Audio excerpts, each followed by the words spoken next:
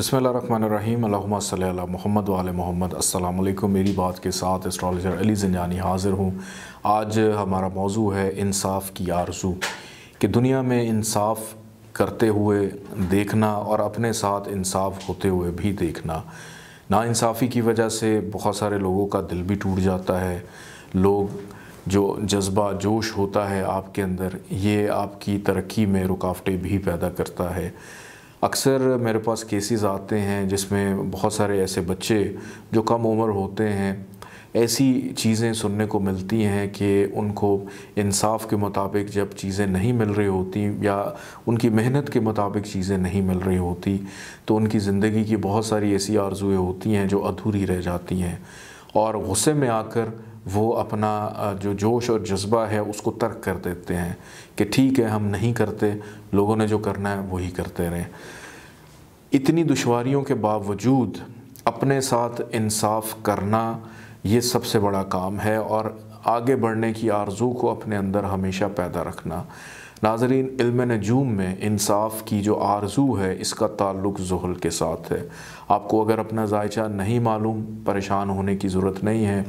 کچھ ریمیڈیز میں آپ کو بتاتا ہوں، آپ اس پہ عمل کریں تاکہ کم از کم اپنی ذات کے ساتھ آپ انصاف کریں، اپنے ساتھ جڑے ہوئے رشتوں کے ساتھ انصاف کریں۔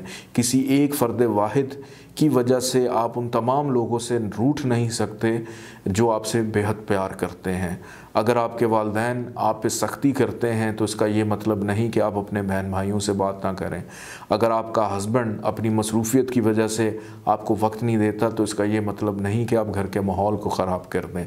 اگر آپ کی وائف اپنی تیزی تراری یا کچھ ایسی باتوں کی وجہ سے آپ کے ساتھ صحیح انصاف نہیں کرتی تو پھر بھی آپ کو اپنے گھر کا ماحول خراب نہیں کرنا چاہیے۔ دوست اگر آپ کو وقت نہیں دے رہے اپنی مصروفیت کی وجہ سے تو آپ کو دوست ترک نہیں کرنے چاہیے۔ وقت اور حالات کا تقاضا یہی ہوتا ہے کہ صبر کیا جائے۔ آپ نے کرنا یہ ہے کہ آپ پورے ویک میں کسی بھی دن کالے رنگ کی چیزوں کا صدقہ دینا اپنا معمول بنا لیں۔